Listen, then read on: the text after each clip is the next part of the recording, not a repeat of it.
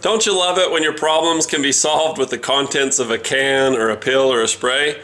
That's the best. But sometimes you got to dive in and do something about an AC problem that doesn't have to do with something you can find from a can. For example, if your AC compressor or clutch is worn out, you're going to have to replace them. I'm going to show you in this video a real simple test that you can do to see if you need a new AC compressor or compressor clutch. Brian's Mobile One.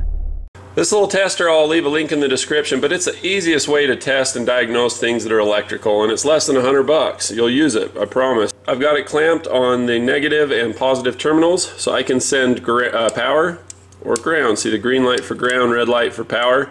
So what I'm going to do is, this is a brand new AC compressor and clutch, and this is the example of what should happen if you run power to the power wire on your AC compressor. This is where the action is going to happen right here and right here. Watch for the red light showing power, and watch for the electromagnetic plate to just click together. Can you see the way that works? This is something in its working status or working form. Another thing that I'm going to demonstrate real quickly here is if I spin this, notice how this inside part, the clutch part, doesn't engage. This shaft goes through the compressor. So this is just kind of like a coaster bearing that your belt runs on. Watch what happens when I lock this up. It turns the whole thing, and this one really doesn't want to turn. See, it spins freely, and then when the clutch locks up, it takes a lot of force because it's a compressor. That's what it does. And this is actually pretty hot and under pressure right now with these shipping caps. So let's go to the compressor that's on the car that's not working properly and see what that does. This is the power wire for said compressor clutch. You don't hear any clicking, do you?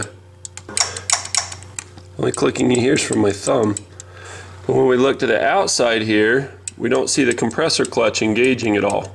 Another indicator that it was the clutch, when I was looking at this to even want to test it, is that when you look closely, you can see a bunch of rust and oxidation. Oxidation means things are oxidized, burned, rusted. Rust is literally a slow burn. But when we get close, we can see melted black compound pieces, shaved metal. It's just in rough shape. This thing's got some miles on it, and unfortunately it's just worn out. So we need to get in there and do that.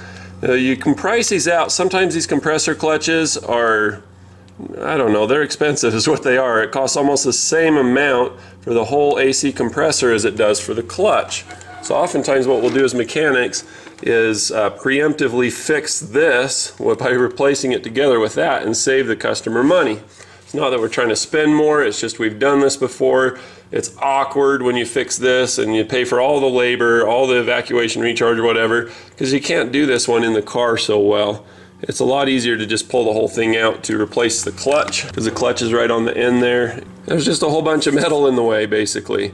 So if you're going to pull the compressor out and change the clutch, it's a good idea to just do the whole compressor. Now you can get around that, you can unbolt it and tip it out and aim it, and it's a huge pain in the neck. It's more labor time for the customer to have to pay. So I typically just replace the compressor with the clutch if the price is a close price at all. Okay, so next up I'm going to start the car. I'm going to run power to this little wire right here, and the center part should engage and rotate all together. Now why am I running power to the center wire? I'm glad you asked. That is an awesome question. I'm glad you're thinking about that. So this wire gets power when a certain number of conditions are met.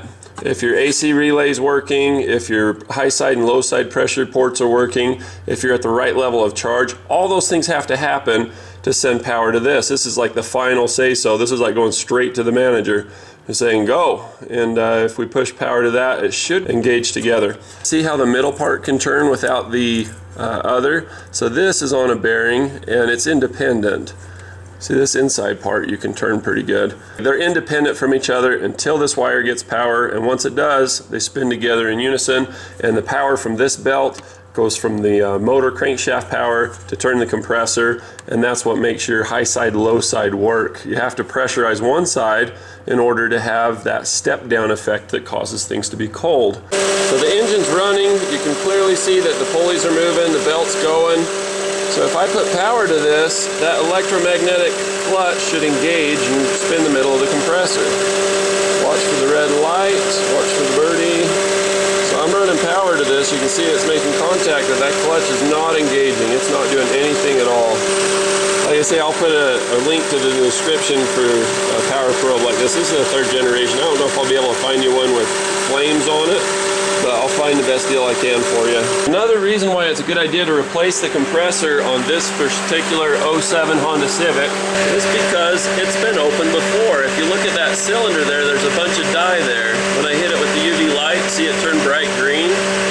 That tells me that somebody's put dye in the system, which means there's been a leak, which means all the oil and refrigerants come out, which means there's a good chance that somebody did it wrong or got crud in the system, which can contaminate and shorten the life of the compressor. Got the new compressor installed, so we're dealing with a different connector. It's just connected as it was before. So if I run power to this, I should get a clutch response. Let's see how we did here. We've got clutch response, we're looking good. So I'm going to finish the install, get the system charged, and show you what it looks like with the compressor clutch coming on properly. Here's the compressor with it running properly. You'll have to pardon the noise. You get that with the fans. The fans come on the same time as the compressor does. It's like a train station. There's a train station under your dash that's called the evaporator. That's where all the heat passengers get on, and they get carried by the compressor out to the condenser. There, it shuts off. You'll see it kick on here again in a minute. That's all automatic. You don't even have to worry about it. Thanks for watching. Be sure to click like and subscribe. Subscribing doesn't mean anything anymore unless you click the little bell next to it. So be sure to do that too, and it'll notify you when I post new videos. Bonus footage at the end. All right. You guys want to go off of this one?